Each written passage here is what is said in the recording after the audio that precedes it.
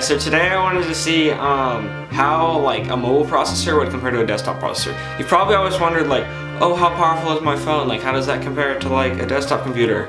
Actually, you may not have actually wondered that before. Anyway, I still wanted to see how it would work out. So I have a Nexus 6P here. This is a Snapdragon 810 and 4 gigabytes of RAM.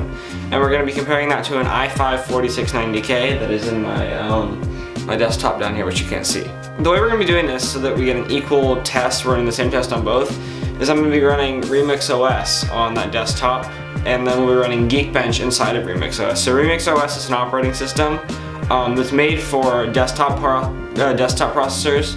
It allows you to run Android apps. And so we're going to be running Geekbench 3 on here, and we'll be running Geekbench 3 on the desktop. And we're going to see the difference. We'll probably also run a few other benchmarking software. It depends if I can find the APK for them, because right now I can't get Google Play services or the Google Play Store to work on Remix OS. So whatever I can find the APK for to run on here, I will try, but I can run anything on this, obviously. So let's see how, first, what kind of score we get on Geekbench 3 on the Nexus, and then we'll run on the desktop. So we were having some issues getting Geekbench 3 to run on Remix OS on desktop, so we're gonna try Antutu Benchmark instead, which I think should work on both. So this is Antutu Benchmark, and we're going to run this. This will run 3D, UX, CPU, and RAM tests. So let's give this a test.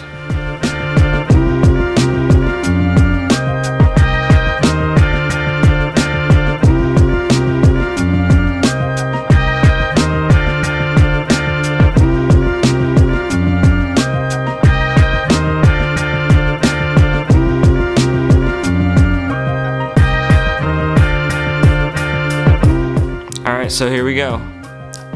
Aha. So our overall score was a score of 83,688. And then we can see our different scores for the different categories here. So we're about to run it on our desktop system, and we'll see how we do. Alright, so here we go. Now we're going to run the exact same test on the desktop. Aha, so we have our score now. We got a score of 176,657. So yeah, we didn't stick to our original plan. I couldn't get Geekbench 3 to work on the desktop. Remix OS, even though it's in beta, it just recently moved from alpha to beta, there's still a lot of issues with it. So I couldn't get Geekbench 3 to work on Remix OS. But we did get Antutu Benchmark to work, and I'm actually glad I switched to Antutu Benchmark, because it doesn't just give you one number, or two numbers, multi-core score and single-core score. It actually runs different types of tests and tell you what the score is on each individual type of test that it runs. So I think that it was a better way to look at it, and a better way to analyze how they do against each other.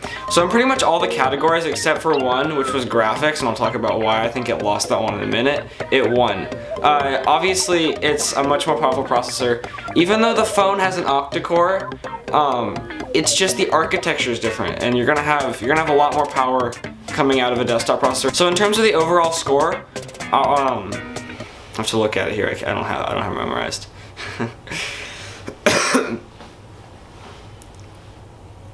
So in terms of the overall score for both devices, the Nexus got an 83,688, and the desktop got 176,657. That is almost like, I think that's about double the score, somewhere in there. That's a pretty big difference. 3D, the Nexus won by a lot, and here's the reason I think it won by a lot. Even though my computer has a desktop GTX 960, it doesn't have the drivers, it doesn't have a way to utilize it, there's no way. I think it's literally just using it as a way to output video, but it's not actually taking advantage of the processing power of it. Where the Nexus, because it has a dedicated, or it doesn't have a dedicated GPU, but it's using the actual GPU in the phone, and it has a way to access it, it can utilize that, it's gonna do a lot better. So, I mean, the 3D tests, when they ran on the computer, they were horrible. They were like really low frame rate and stuff. It didn't work well at all. And I think that's because it doesn't support a dedicated graphics card. As far as CPU goes, the Nexus 6P got a score of 22,265, and the i5-4690K got a score of 87,810. So that is a massive improvement. that is probably, I don't know, I have to figure out. I'm gonna put up right here how many times more powerful that is. That is a lot more powerful. So if you want to do something that's CPU intensive, desktop is the way to go, obviously. But this just goes to show, people are like, oh, you know, your phone is so powerful. Your phone is really powerful, but your computer is multiple times more powerful than that. At least if you have a decent desktop.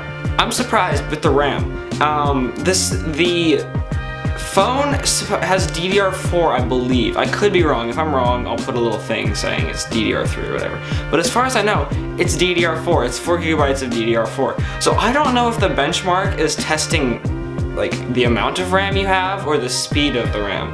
Because if it's the amount of RAM you have, then it'd make more sense. But as far as the speed of the RAM, the desktop is still faster. I have 1 stick of DDR3. It's not even running dual channel. So as far as why it's so much faster, I don't exactly know. DDR4 should always be faster, right? Even if it's in a mobile device. Shouldn't DDR4 always be faster? I guess not, so that's kind of weird. But as far as the RAM score goes, the PC was about double the RAM performance of the phone. Finally, Antutu has this thing they call the UX score, which is supposed to stand for user experience, which doesn't really seem to tell me much because the desktop score was a lot higher than the phone. That's weird because when I was using Remix OS, I was getting felt like it was really laggy on the user experience. It was like I drag windows around, loading in new pages. It was really laggy, and I think this is due to the beta. But I guess the Antutu still sees that it's a lot more powerful. So the user experience score was a lot higher on the desktop also. So in conclusion, a desktop is obviously faster than a phone. But I just wondered how much faster is it? So you can see it's about almost twice as fast for a top-of-the-line phone against it's not exactly a top-of-the-line computer, but a relatively new, relatively powerful gaming PC, I guess you'd call it. One thing to remember though is that Remix OS isn't optimized for the desktop hardware the way Android is optimized for mobile hardware. So if it was optimized, it'd probably be even faster. But still, this is really impressive. So I hope you guys found this video kind of interesting. It was kind of cool to see how much more powerful a desktop is than a phone and how close they come in certain different regions. So if you liked it, there's the buttons down there, you know what they do. I don't have to, I'm gonna say every other person says this, I'm just gonna say, you know what the buttons do, you can press them if you want, including the subscribe one. And if you have anything you want to talk about below, we can talk about this in the comments. So, you know, leave a comment, I'll probably talk to you. And oh yeah, you guys have been subscribing a lot lately. So I'm already up to like 280 subscribers. In the last video I posted, I was like at 200 and something, I don't know, I was like a lot lower. It was like a month ago that I just hit 200, so I'm already approaching 300, which is really amazing. So thanks for the support, guys. Yeah, so I hope you like this, and I'll catch you guys next time. Alright, bye.